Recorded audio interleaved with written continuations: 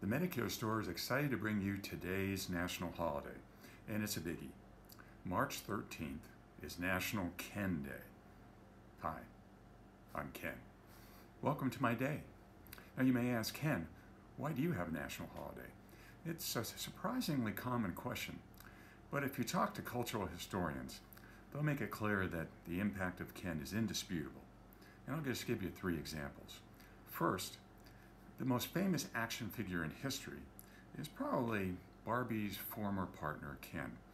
Whether surfing in Malibu, driving his Kennebago to Kennebunkport, or writing his memoirs in the Ken Cave, he is a true Renaissance man. And as a side note, Barbie did leave Ken after 43 years to that Australian homewrecker Blaine. But funny, Blaine doesn't have a holiday. Just saying. Number 2, the phrase beyond the Ken usually means something imperceptible or difficult to comprehend.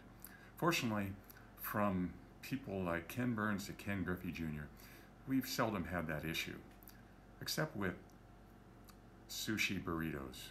We really don't understand sushi burritos. And finally, Kenneth is the more formal form of the name Ken, and Kenneth actually means handsome in Gaelic. So it's with utmost humility that we provide a visual treat to humanity.